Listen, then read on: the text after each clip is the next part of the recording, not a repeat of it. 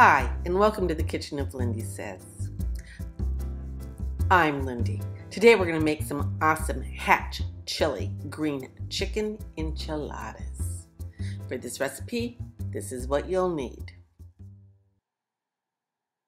Hatch chilies are from New Mexico, but you could substitute an Anaheim green chili.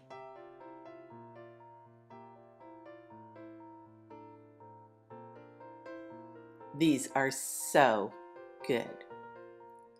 We're going to start by sauteing our onions, garlic, and chilies in a small amount of neutral oil over a medium-low heat.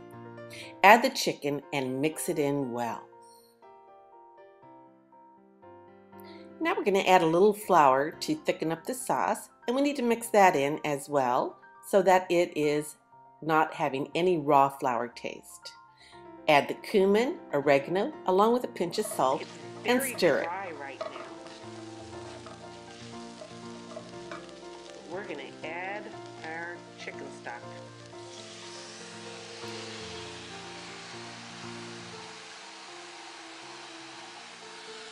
Previously frozen homemade chicken stock.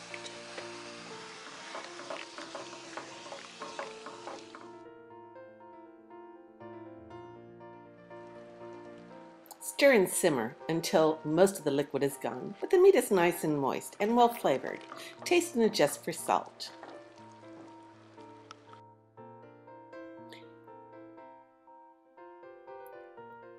Heat your tortillas in the oven until pliable.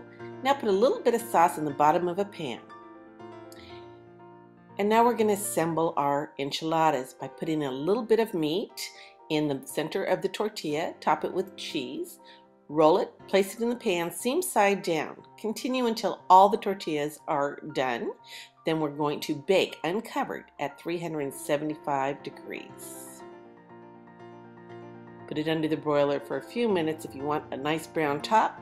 I did, and then voila, yum. Moist, delicious enchiladas. Enjoy this with a nice dry Riesling or a beer. For this recipe and more, visit LindySez.com. Lindy says, cheers.